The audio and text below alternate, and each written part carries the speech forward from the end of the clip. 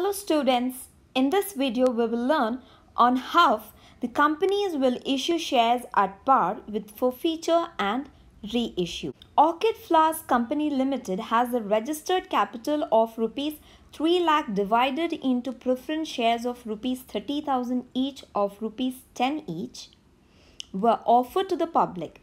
The amount was payable as follows: rupees 3 per share on application, rupees 4 per share on allotment, and the balance on calls. All the shares were subscribed and the money fully received except the first and final call money on 1000 shares.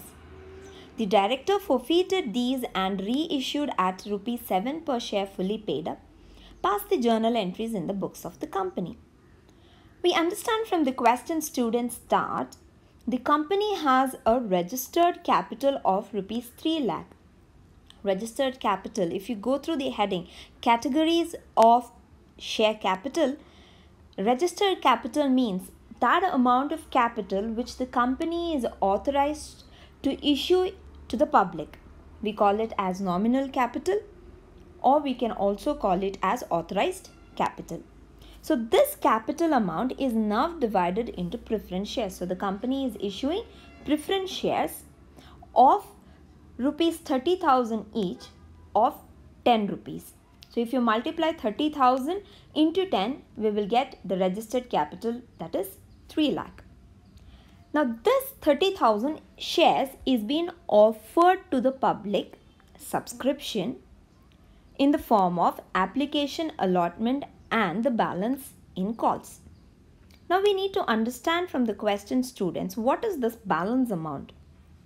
If I take 3 rupees of application, 4 rupees from allotment and the face value being 10 rupees, the balance amount is going to be 3 rupees.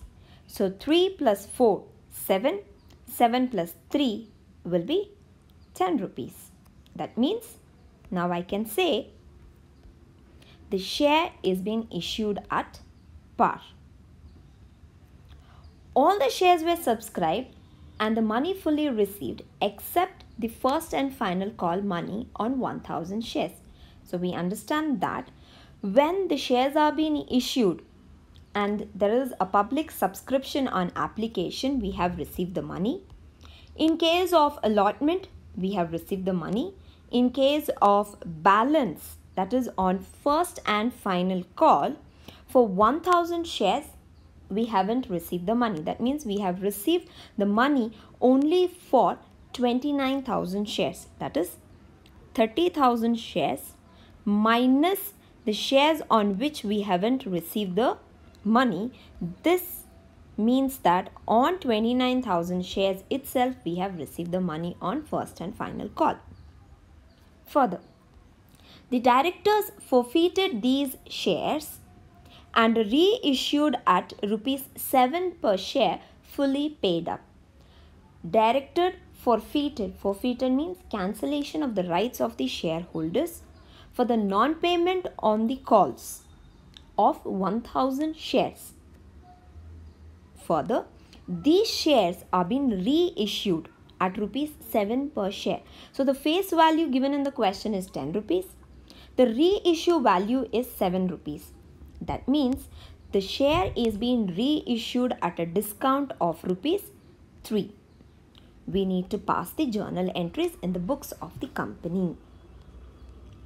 Journal entries in the books of Orchid Flowers Company Limited, the format of journal. The first journal entry is for the application money being received on 30,000 shares of rupees 3 on application.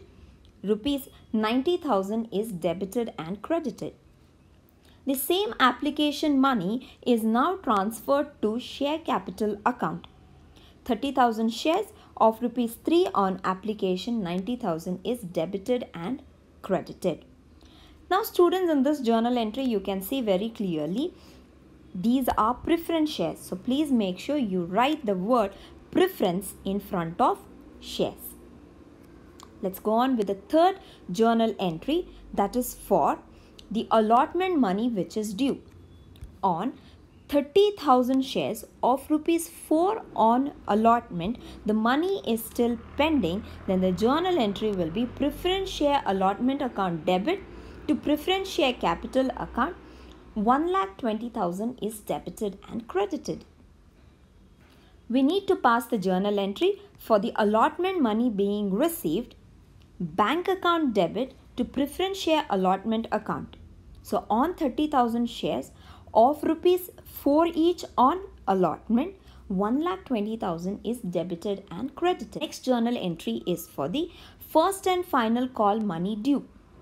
On 30,000 shares, the balance we have found out that it is 3 rupees. So 30,000 shares of rupees 3.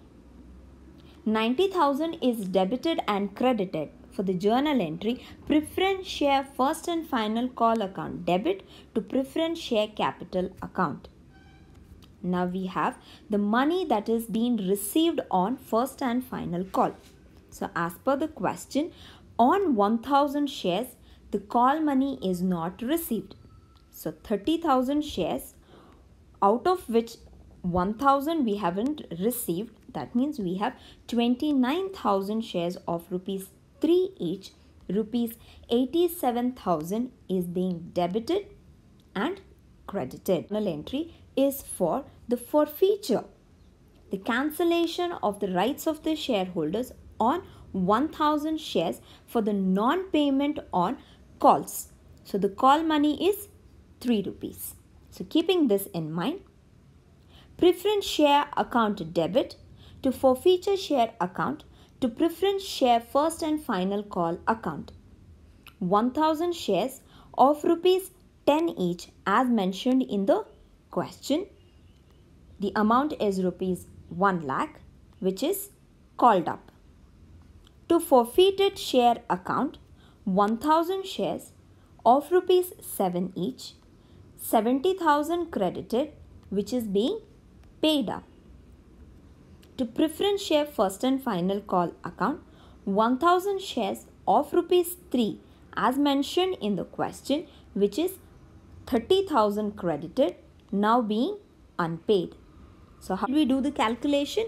It is 10 rupees minus 3, we will get 7. Over here, 10 is called up, 3 is unpaid amount, and 7 is the paid up amount. If you just check the debit and the credit total, it is rupees 1 lakh. Now, as per the question, we need to reissue these shares at rupees 7 per share fully paid up. The journal entry being bank account debit, forfeiture share account debit to preference share capital account. The reissue value on 1,000 shares rupees 7, the amount that is being debited is 70,000. So through bank account, we are going to receive the reissue of share money. Forfeiture share account debit will be 1,000 into 3, which is a discount amount. Debit value is 30,000. Preference share capital account will be 1,000 into 10 rupees as mentioned in the question. So credit amount is rupees 1 lakh. If you do the total of debit and credit, you will get rupees 1 lakh. So how did we get this calculation? As simple. 10 rupees is what is given in the question, the nominal value. The reissue value is 7. 7 minus, if you do from 10, you will get 3 rupees.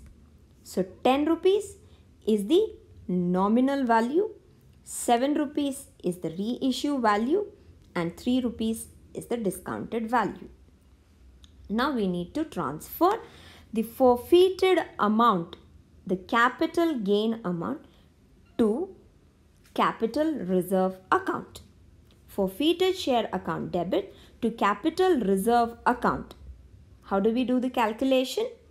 70,000 of forfeiture share account, what is being credited, and forfeiture share account, what is being debited, will be taken into consideration. So 70,000 minus 30,000, the capital gain of the business is now transferred to capital reserve, which is rupees 40,000 debited and credited.